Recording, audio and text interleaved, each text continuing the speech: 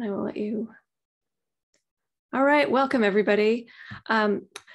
Welcome to today's local government education program provided by University of Illinois Extension. My name is Lisa Merrifield, and I'm a community and economic development specialist at the University of Illinois.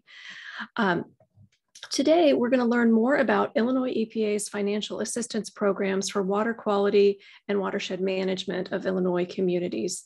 This webinar is the first in what we hope to be a quarterly series with Illinois EPA that will help us understand other funding opportunities and planning programs that are available through the agency for the benefit of Illinois communities.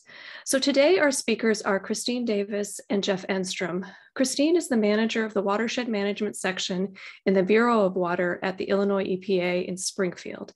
And Jeff works in the non-point unit in the Bureau of Water at Illinois EPA. Both have over 20 years of experience, maybe encroaching on 30, but I don't want to age anybody unnecessarily as one who's approaching 30 years of experience. Both have over 20 years of experience working in water quality and in watershed protection in the state. So Chris and Jeff, I want to thank you so much for joining us today, and I will turn it over to you. Thank you, Lisa. We really appreciate the University of Illinois and Extension's support of this promotion of our programs and getting it out to a group of entities that we work with on occasion, but we could be doing a lot more work with. So we're really excited about going ahead and giving this series of webinar presentations. Jeff, you can go ahead and switch the slide. Okay. So today's webinar, the first one of four, is regarding water quality and watershed financial assistance programs. And we're looking at it as class number 101, the big picture. It's basically set up to give you more of a large overview of what we've been doing, where we hope to go, give you some helpful tips on how you can navigate some of the applications and grant programs that we have available, and just to give you an idea of what's going on. And then the next three webinars should get into a little bit more detail on the specific types of programs that we have financial assistance for. So, okay. So the Illinois Environmental Protection Agency, and Lisa was kind, whoops, too far, Jeff, sorry. The Illinois EPA, I've been here since the early 1990s. And so the history for today's webinar is actually going to start from pretty much that point. I'm being kind of selfish and not going back even farther. But as far as financial assistance programs that support water quality and watershed protection, we've got a couple of different categories. The first is the Federal Clean Water Act that brought federal financial assistance through the Illinois Environmental Protection Agency to local recipients, and that started in the early 1990s. And we've got a couple of sections of the Clean Water Act that do provide financial support. The next one that is a huge program for the Illinois EPA and the Bureau of Water is known as the State Revolving Loan Fund. The last category that we have there would be state programs that are actually being funded directly from the state of Illinois, whether it was from a bond sales or some other funding source that was not federal. So go ahead and go to the next slide. Okay. So my first order of business here today is to talk watersheds and water quality.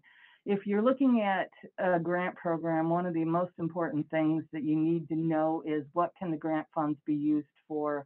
What is the mission or the criteria that you're going to be asking somebody for? And I will tell you from a grant application reviewer's perspective, I have a tendency to pretend the money is mine. So you have to fight the money out of my tight little fists before you're going to get it from me. But the first thing that you need to know again is, are you identifying the right project that I can even help fund for you, or that the agency can fund for you? See, I've already put I instead of Illinois EPA.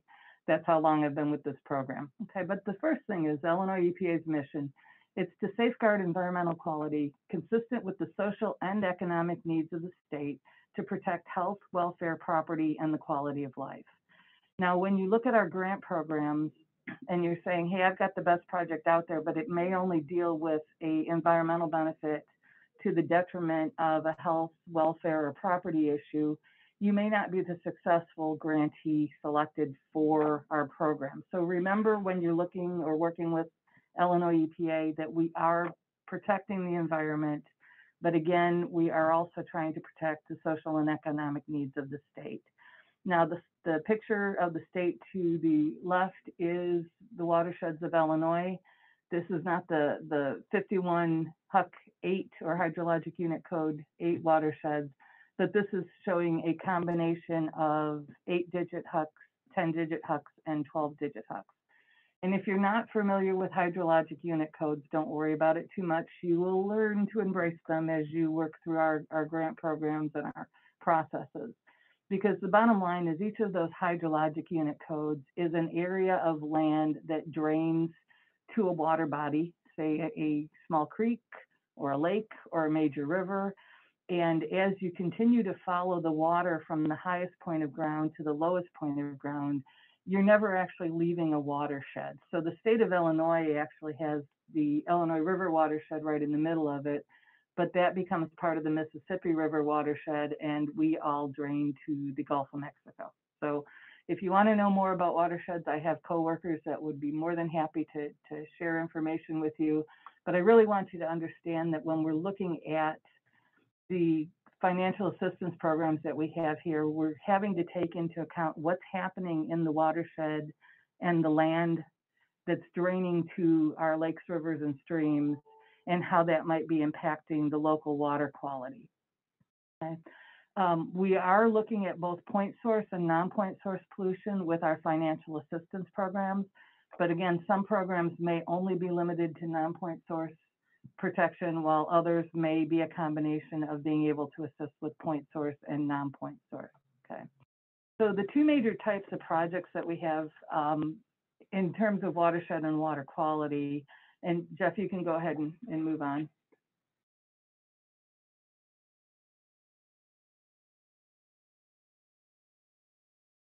Okay, so the first area of projects, and I'm putting it first because in my mind it makes sense to logically do things. You want to plan something before you try to implement it. So when we're talking about different types of financial assistance that might be available under, say, the Federal Clean Water Act funding sources, one of the major categories that we try to provide assistance for, and again encourage people to do, is watershed-based planning efforts.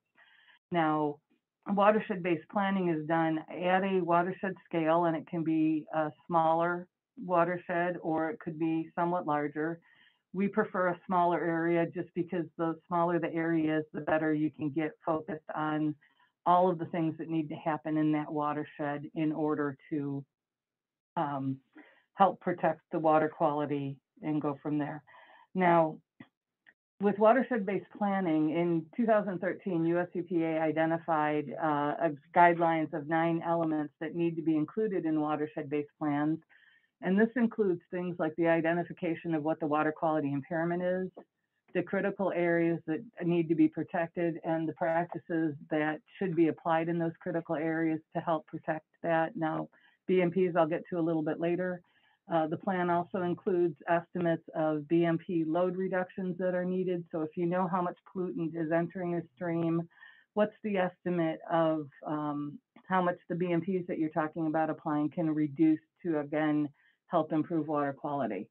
The plans also have technical and financial assistance needed identified, would include an information and education component, an implementation schedule, interim measurable milestones, the criteria to accomplish or to measure accomplishments, and then also a monitoring component.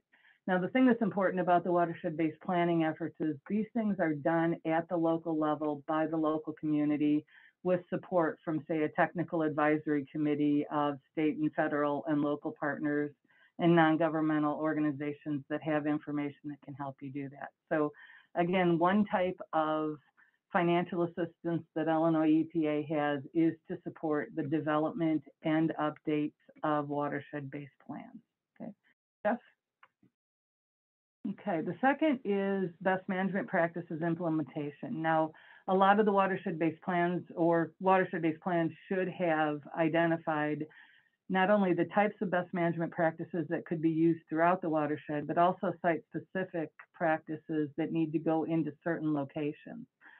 That are here today are showing a bit of agriculture, a little bit of urban in it, but mostly from the watershed perspective and stormwater runoff type things. There's in the upper left is a pond, the upper right is a terrace system, middle left is another farm pond, bottom left is a grade stabilization structure.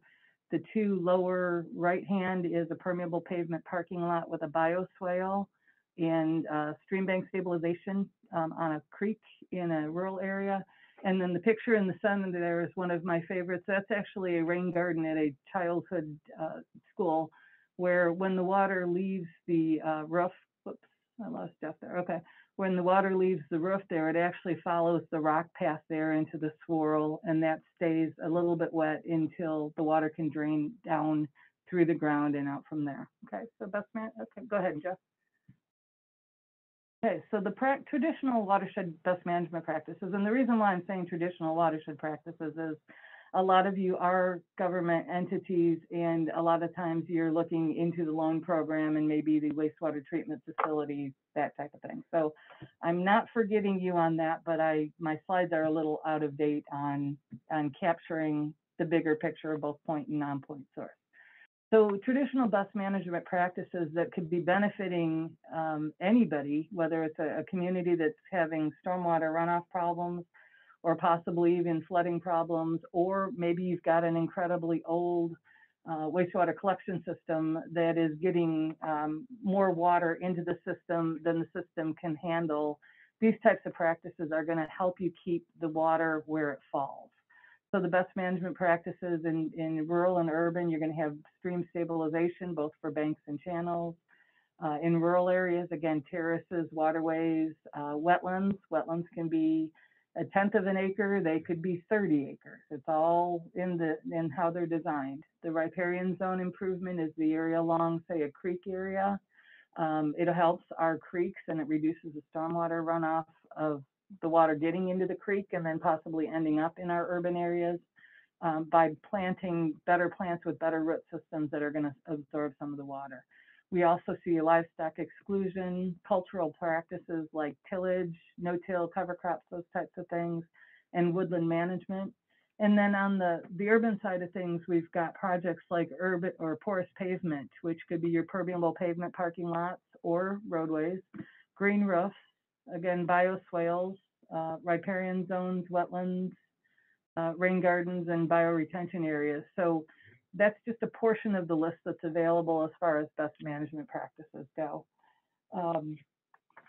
Okay, so jumping into the types of financial assistance that are available here.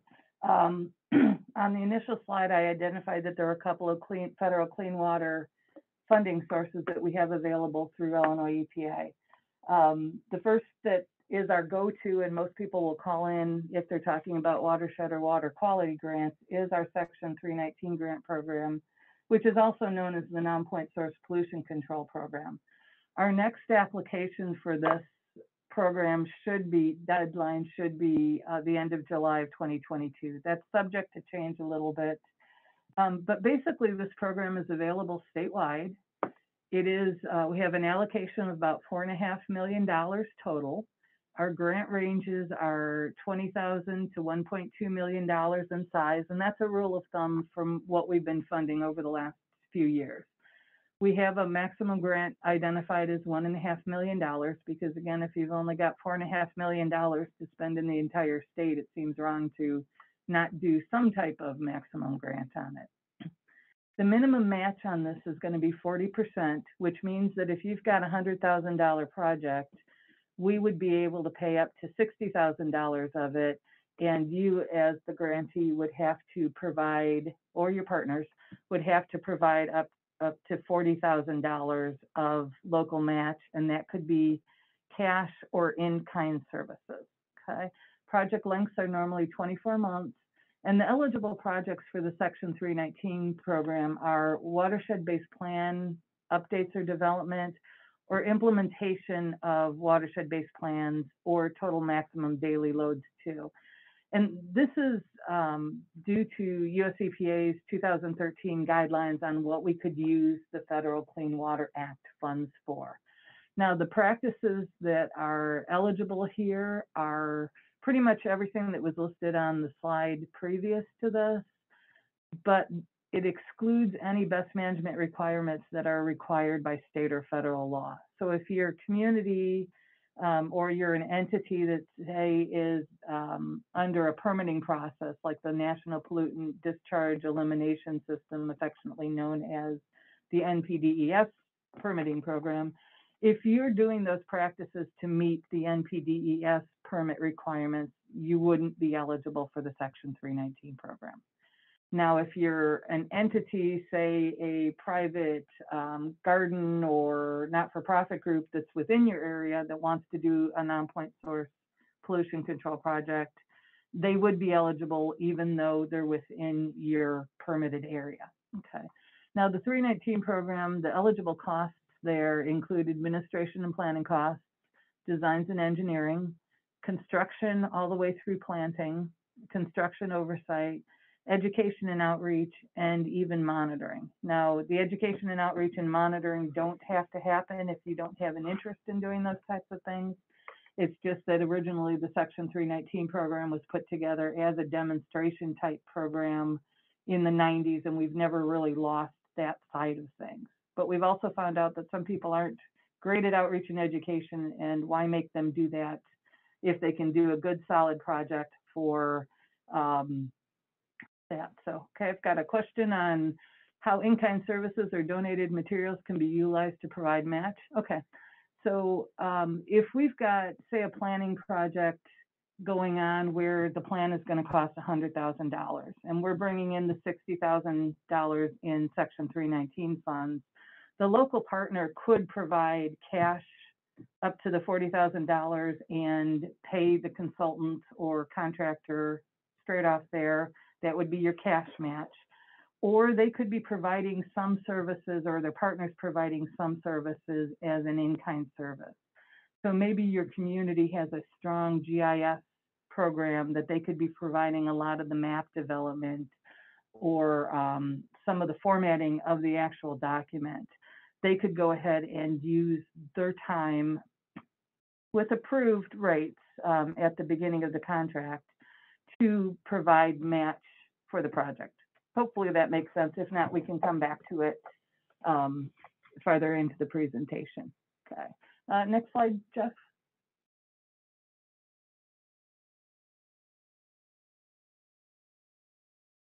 Okay, so for Section 319 watershed priorities, okay, the watershed maps that are there right now, we do have priorities that rotate on a 5-year schedule, and the map that's on the right side there shows that where we do have existing watershed plans that are under development, or plans that are more than 10 years old, which gets outside of the process there. And Holly, I apologize, I saw your name come up, but I didn't see what the question was, so I will come back to you. I'll have Lisa come back to your question. Okay, Jeff, next slide.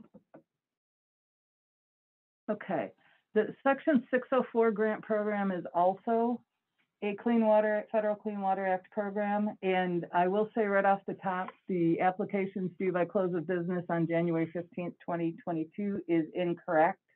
We have not yet posted the next notice of funding opportunity for the 604 grant program, but it should be in the next couple of months. Now, the 604 program has a different mission than the Section 319 program. Again, it is the Water Quality Management Program, and it is available statewide. We normally have about 4 awards that are given in a year. State allocation is around $375,000, $400,000. There is not a match for this program, and the project length is 24 months. Now, one of the most important things about the 604 program, and we'll get into what the eligible project types are in a minute, but the only groups that are eligible for the 604 grant programs are area-wide regional planning commissions that have been approved by the governor, and those were done back in the 90s, or other entities, say like a soil and water conservation district that has a state charter that identifies that they are specifically chartered to do certain types of work. And again, the types of work would be what they would be eligible for, which the example of eligible project types includes, again, development of watershed-based plans, TMDL implementation plan development, BMP design and engineering, technical assistance to citizens or stakeholders for water pollution control. And when I say citizens or stakeholders, that could be say an area-wide planning commission actually assisting a community to come up with a plan for how to do water pollution control, outreach and education, and environmental and social indicator monitoring.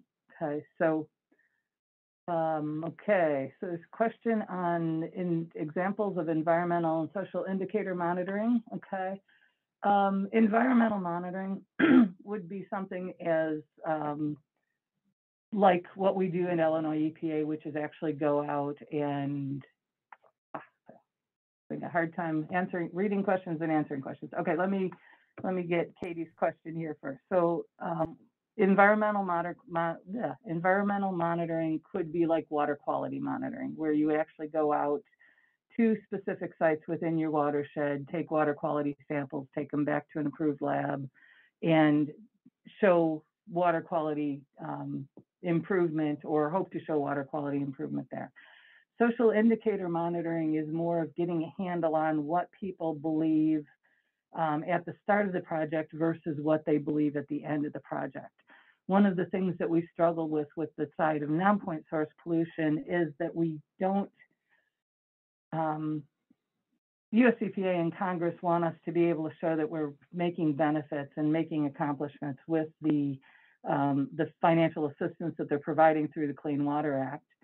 And so they have been allowing us to show some of the benefits through increased knowledge of the citizens, and if they are actually adopting practices or if they understand the practices better, versus trying to show what the water quality was in 1984 versus 88 versus 2002, because it does take a lot of time to get into the water quality monitoring, show the differences there. Okay, so the Section 319 and the Section 604 grant programs are both federal funds. Okay, and then Holly was asking after eligibility, I think. Does that sound right? I'm gonna go back and look at a thing. Okay. Yeah, Holly asked. Okay, go ahead, Chris. Okay, sorry about that. Please expand on state charter for eligible entities for 604 funding. Okay, so US EPA is still working off of guidelines for the 604 program since about the mid-1990s. They haven't updated their information, so they're working on updating it. But the program in the past, excuse me, was initially limited to funds going to the area-wide regional planning commissions, and then they've kind of expanded it by saying, and other groups that have a charter, or basically it would be what you have when you've registered with the state of Illinois as an entity. You identify what the types of services and what the types of things are that you are going to be doing. So my best example of what's going to have a charter and what's not is, say, like a local park district. They may have a charter that says we're going to provide recreational opportunities to our local residents and go from there. A soil and water conservation district is going to have a charter that says they're out to protect water resources and land resources. And the Illinois State Soil and Water Conservation District Act, if you go in and read the act itself, says soil and water conservation districts should be able to do land and water resource protection planning. So if a park district came in and said, hey, we want a grant to protect our water resources, we're not going to see something in their charter that says they have the ability to develop and plan a watershed-based plan. Whereas if a soil and water conservation district came in and said, hey, we want to do a watershed-based plan, we can go back into the Soil and Water Conservation Act. Now, I'm going to step away from the eligibility topic because it befuddles me every time I try to explain it. And I'm hoping that US EPA's update to the 604 program, which is coming soon, will go ahead and resolve some of this and make it a little bit easier to get through. Okay. Hey, Chris. Yeah. This is Lisa. If you want me to monitor the chat, I can feed you the questions at the end if that's easier. And I want to make sure you get through all your content. Yep, I think that's a good idea. I'm trying to do too much in that. No, you're doing a good job. I just wanted to offer that. So keep putting questions in the chat. We'll answer them at the end. Okay. Jeff, go ahead and move on to the next slide, please. Okay, so we're away from the federal funded Clean Water Act programs right now, and the loan program, which is also known as the State Revolving Loan Program, is something that a lot of communities have been involved with since probably the 1980s and on. In the past, it's been broken into water pollution control loans, which is mostly wastewater projects, like building a wastewater treatment facility, and the second category being public water supply loans, which is drinking water projects. These loans are used to design and construct a wide variety of projects for water quality in terms of human health and failing water infrastructure. Now you see a red asterisk up there as far as stormwater projects. About 2013, Illinois was working on trying to expand the loan program to address stormwater projects that communities might be interested in. So Jeff, if you'd go ahead and go to the next slide. Okay. So in the past, the normal recipient was limited to the local government who owned, operated, and maintained the assets, okay? And the state revolving loan funds, again, a very low interest loan, maybe 1.5% to 2%. And it could be anywhere from a 10 to a 30-year repayment process, okay? So now, as they've expanded the program, those traditional opportunities are still there to build or update and improve wastewater treatment facilities, drinking water supplies, also wastewater collection systems. So I had somebody call today that was asking about things like slip lining for wastewater systems. Those types of things are eligible. The additional practice or project program that might be available here that you guys might be interested in is the stormwater side of the projects. These can include things like green infrastructure projects throughout your service area. It could be rain gardens, stream bank stabilization, permeable pavement, bioretention. It can also include water and energy efficiency improvements, and there's other activities as directed by federal law. But bottom line is, we could have a community that's gone out and done a watershed-based plan and say they're trying to protect their drinking water supply. The practices that they have there in the watershed that they've hopefully identified in a watershed-based plan, they could apply for a low-interest loan to go ahead and implement some of the projects that are being proposed. Now, most people will say, why do I want a loan if I can get a grant? That's a very good question, but the people that I'm talking to lately, a lot of them are spending a lot of their annual working budgets on repairing and replacing things that have been damaged by excess stormwater runoff or erosion problems, things along the lines of that. So it's possible that somebody could bring a project in, say a 30-year project where they actually get the loan to do both design and implementation of the project. They do the majority of the work up front, and then the money that they would have been spending trying to repair things that are going badly in the community, they could be using to repay the loan. So they may come out ahead in the long run. Each of the communities would have to look at that a little bit differently. Now, one thing, in order to be eligible for the loan program, you have to be able to identify a secure repayment process. So in some communities, it might be a water revenue fee, something along the lines of that. But it is something that could be of benefit to a community to say, we want to fix as much as we can right up front and then go ahead and see the benefits over the fact that they aren't having a community struggling with flooding or erosion problems, or their drinking water supply filling in and needing to be dredged out over the long run. Now, the important thing with this is definitely not a program that I spend time with. So your first step would be to talk to somebody at Illinois EPA's infrastructure financial assistance section.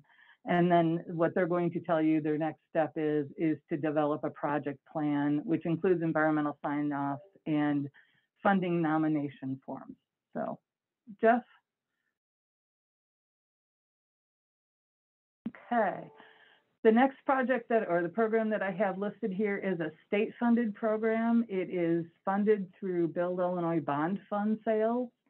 The first round of GIGO, or the Green Infrastructure Grant Opportunities, came out almost 2 years ago. We're getting ready to post another round of funding, but we don't know exactly when that's going to happen.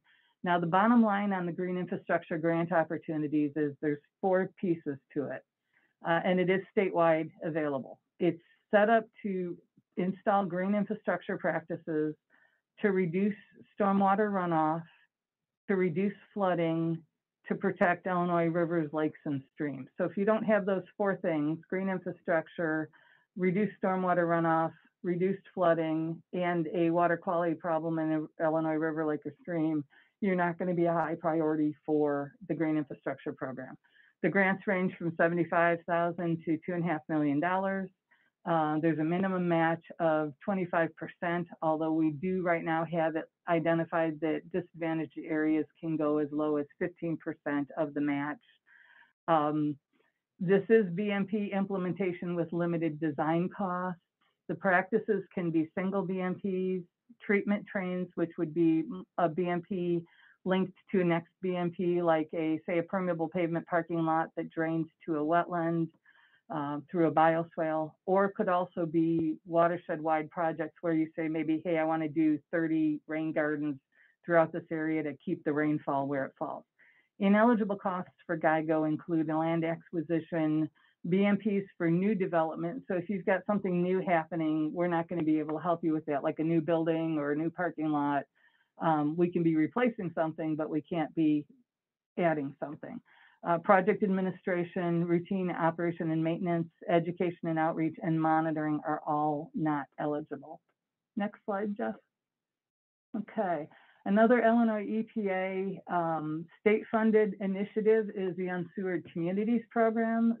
They're in the second round of funding, I believe, for the Unsewered Community Planning Grant. Basically, unserved community, there's about 200 of them in the state of Illinois. And when they say communities, it could even be as small as a subdivision.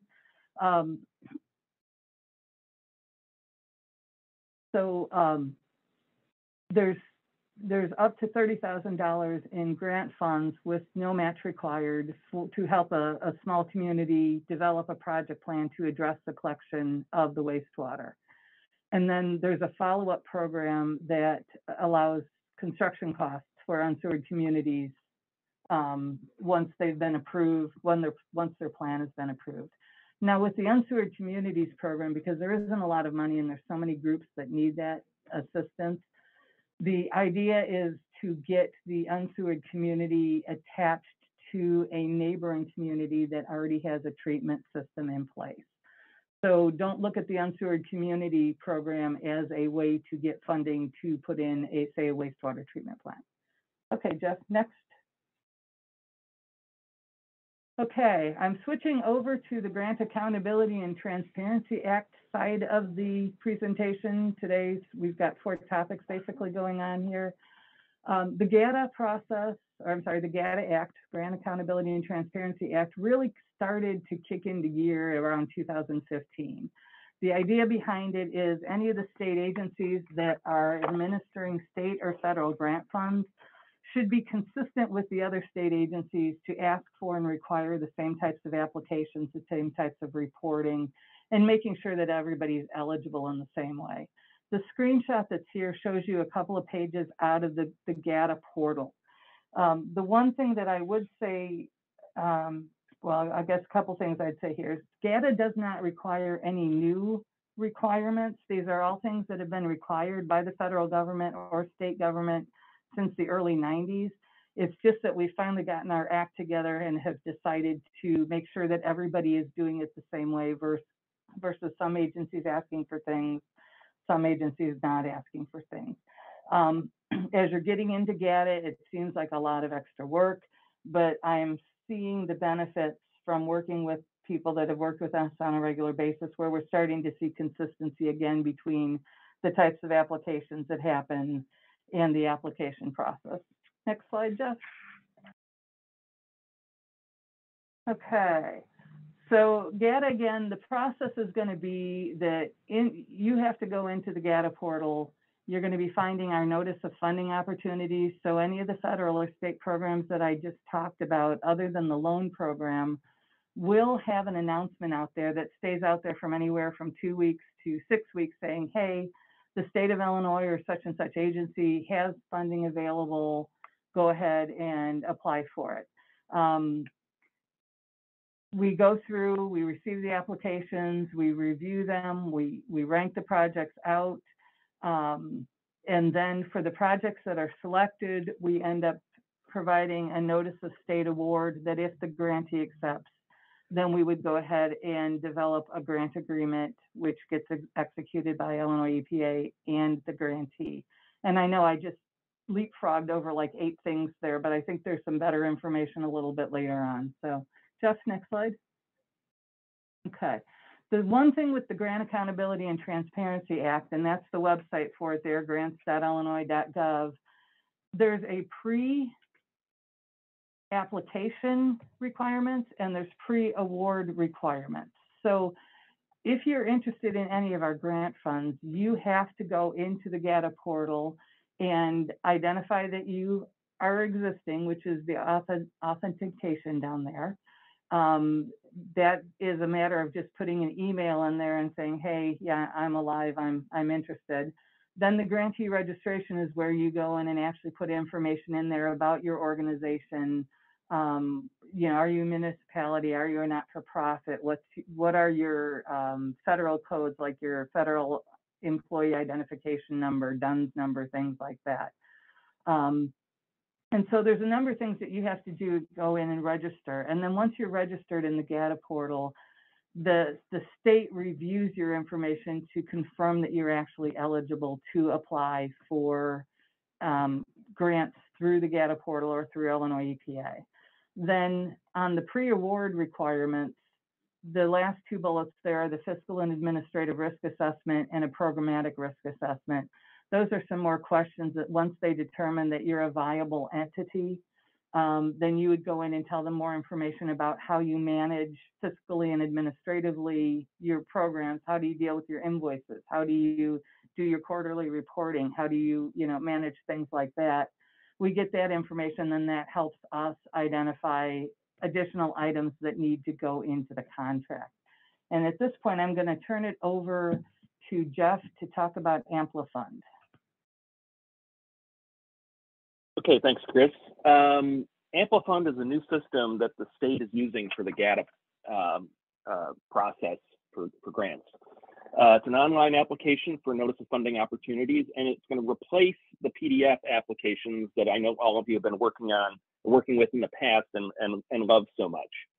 It integrates more directly with the GATA system, and one of the things that as we've been working through our own NOFO development here, it's going to reduce the opportunities for application errors and forgotten or overlooked information.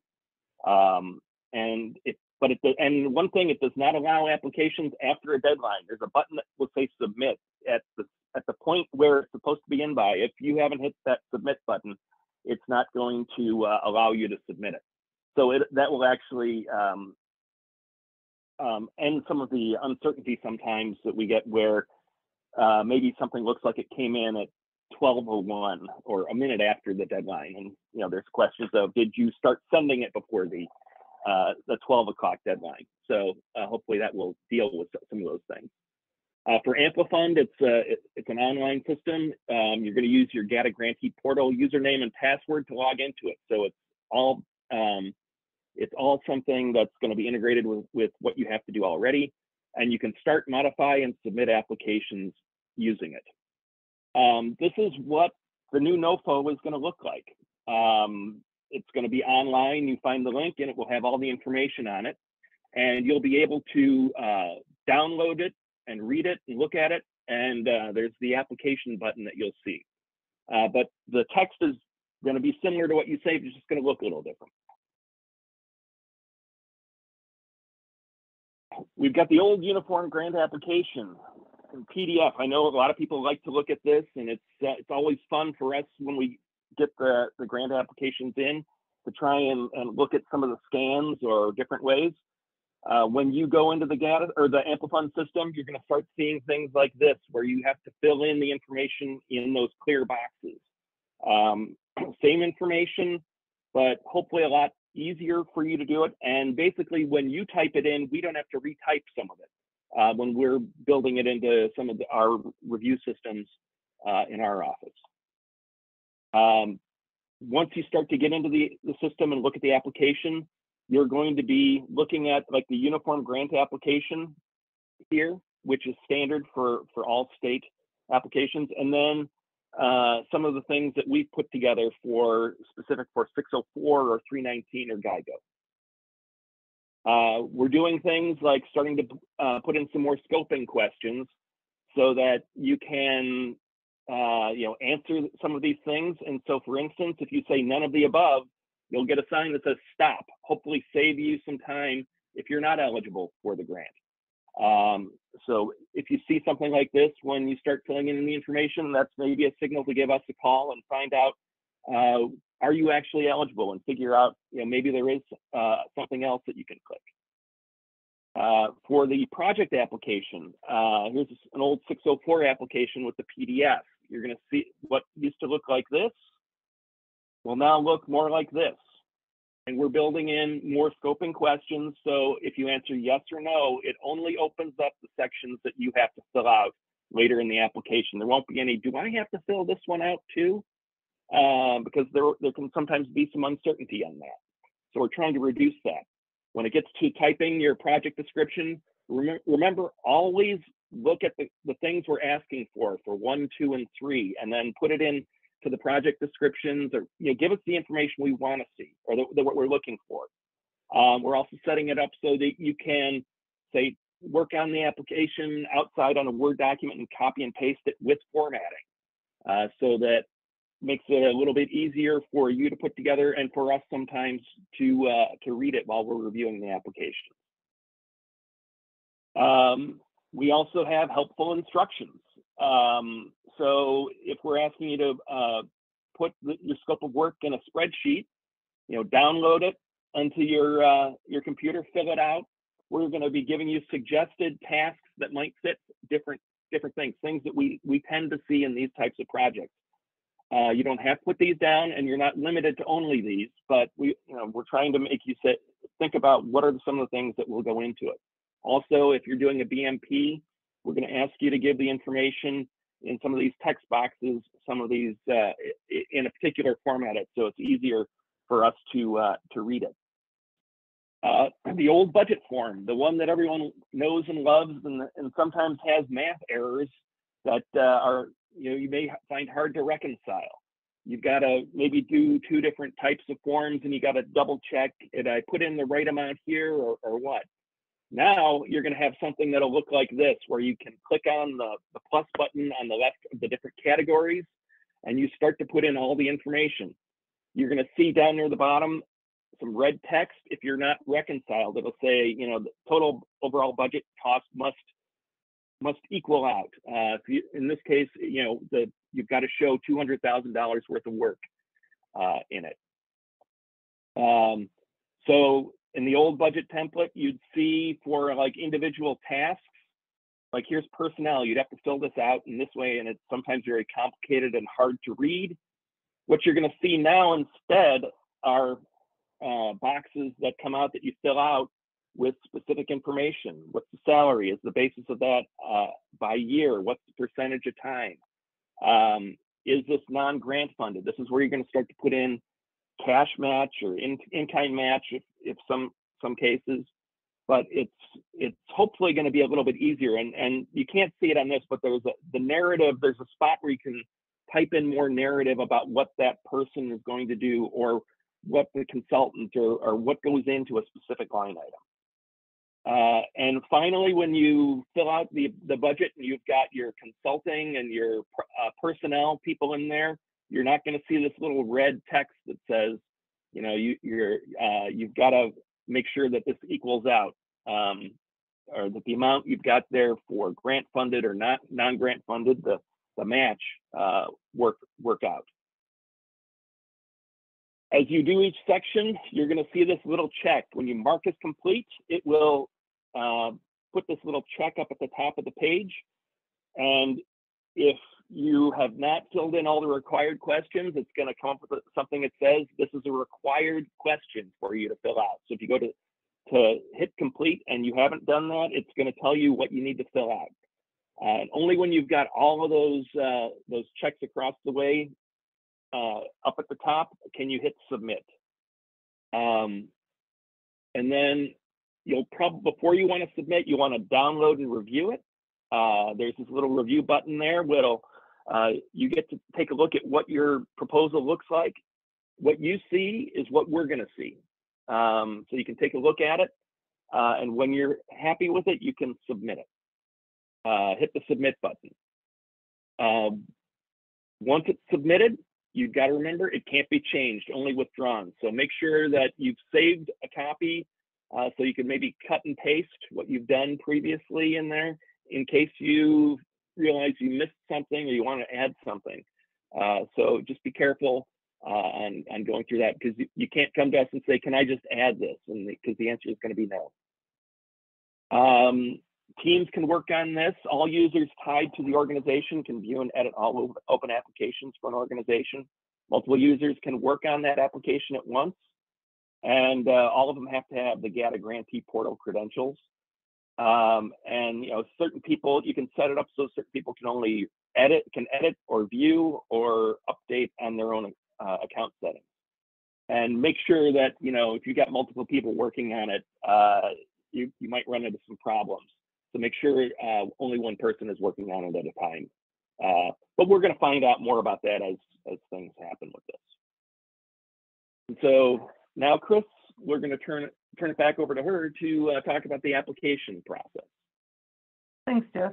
And I know everybody, we're throwing a heck of a lot of information at you. This webinar was really going to be a bigger picture type of thing, with the idea that there's multiple webinars following to give you more information about, say, the Section 319 program or more of the AmpliFund information here. So don't panic when you're looking at and seeing all of this information, because we are available to help you.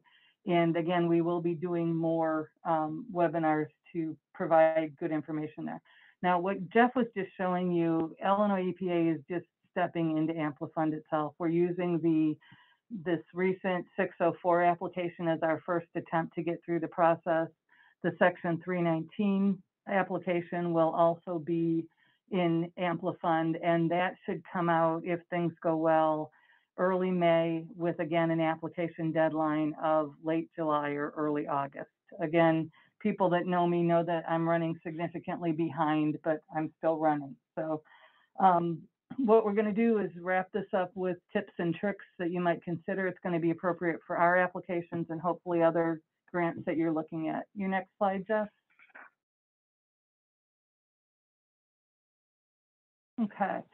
So what I should have been saying there was plan and bring partners to the table. So if you've got a project that you're working on, your first step really needs to be who else is out there and can help you fund your project or get it implemented, because even if you have all the money in the world and you don't have partners helping you to implement it, you may not be successful.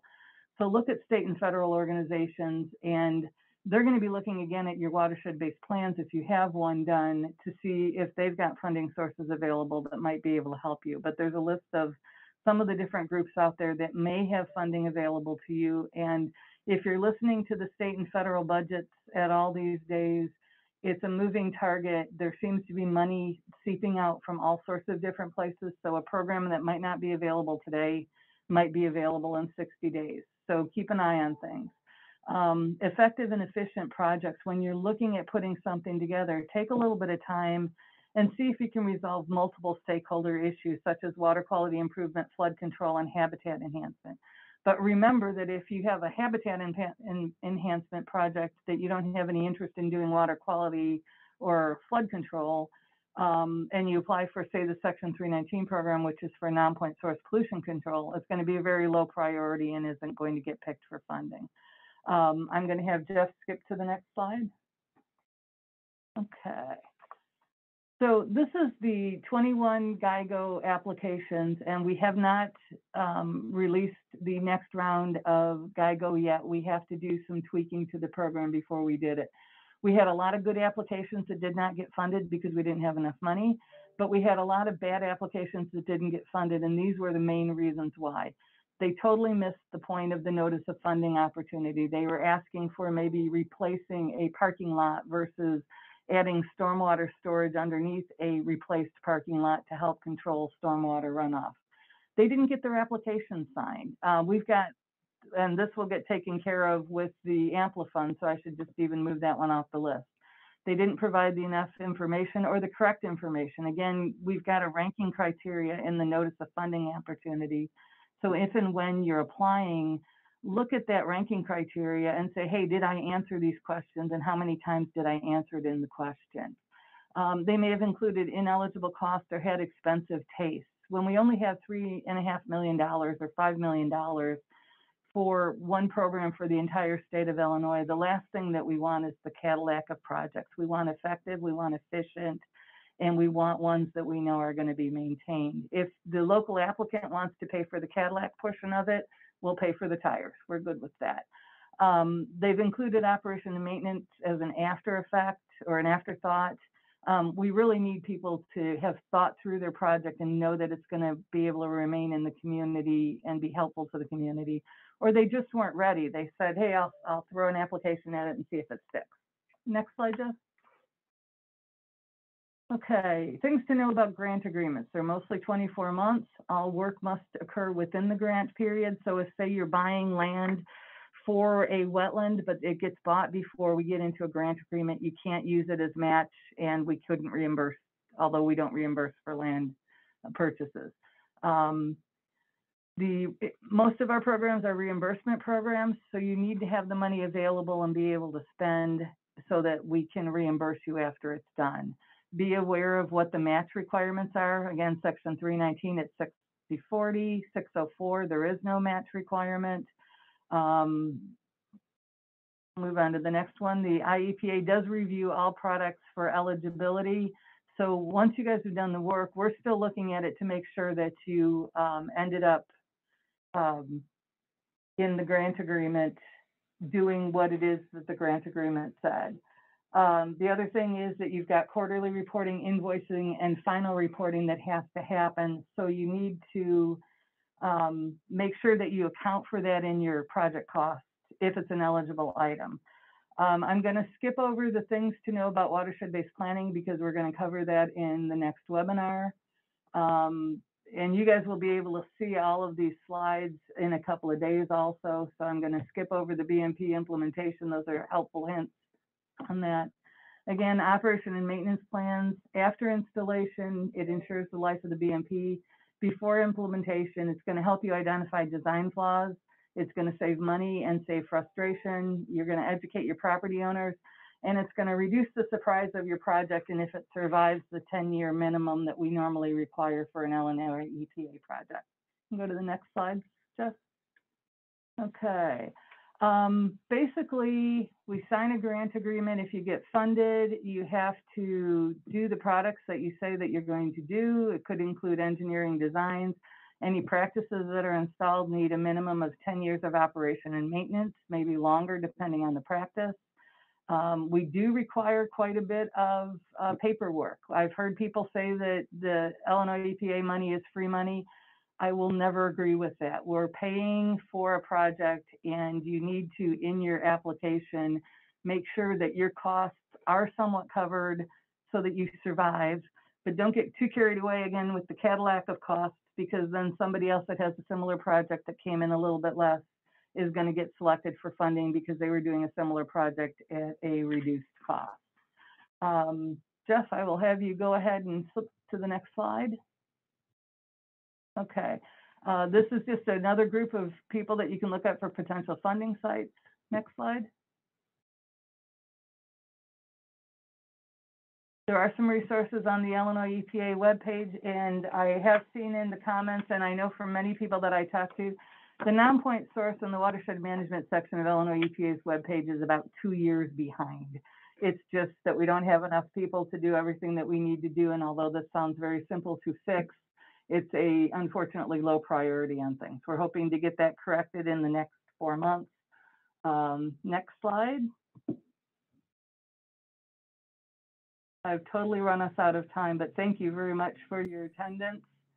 And I think there's 3 minutes left. Do you have a few minutes for questions then, Chris? Sure. All right. One that came in early from Holly regarding 319 funds is, can 319 funds be used to develop a TMDL as well as implementing a TMDL? Yes, it is an eligible item. It isn't something that we see very often. Okay, good to know. We also had a question about the GIGO applications. And do you know when that NOFO is going to come out? And also, where can we find information about the status of grants issued under the 2020 call? Okay. I had hoped that the GIGO, the second round of GIGO applications would have been announced a year ago this last January. So that's how far behind I am on this. I expect GIGO to go out sometime this summer. We're looking at a longer application period, and we're also looking at trying to revamp the program so that disadvantaged communities have a better chance of competing for the GIGO fund. So we really need to look at the program as a whole, do a little bit more fixing to it before it gets released. But anybody that's on this mailing list or registered for this, we can add you to a list of email notification of when the GIGO NOFO is posted. Excellent, thank you. There's a question from Jordan about reporting, let's see, Section 319 biennial report and Section 604B biennial reports currently on Illinois EPA's website are both dated September 2020. US EPA grant reporting and tracking system doesn't include Illinois 319. Grant projects for 2021. Are there more up-to-date reporting mechanisms that Illinois EPA is now using where people can get current information about grant projects administered in Illinois under these programs? Or will AmpliFund replace these? AmpliFund will not replace this. This is a staffing problem. Basically, we had 2 grant managers that took 60 years of experience with them when they retired about a year ago. We've brought on new staff, we're training them, and we're trying to maintain the current grants, start the new grants, and then report on anything that's been done. And basically, that's a Chris Davis issue. And that's a tough one to solve. Yeah. Can ARPA funds be used as match? Okay. ARPA funds, I would assume, will be considered federal funds and therefore would be available as match for the Green Infrastructure Grant Opportunities Program, but I don't believe that they would be eligible for the Federal Clean Water Act, the Section 319 funds. Excellent. Having said that, though, Section 319 could match GIGO funds. Aha, good to know. All right, I think we are at time, and we have answered all our questions. Thank you so much, Chris and Jeff. I really appreciate your time here. Thanks for everybody who joined us today, and look for us. Our next webinar will be in mid-April, diving deeper into these issues. Thank you so much. Thank you, guys. We appreciate your time.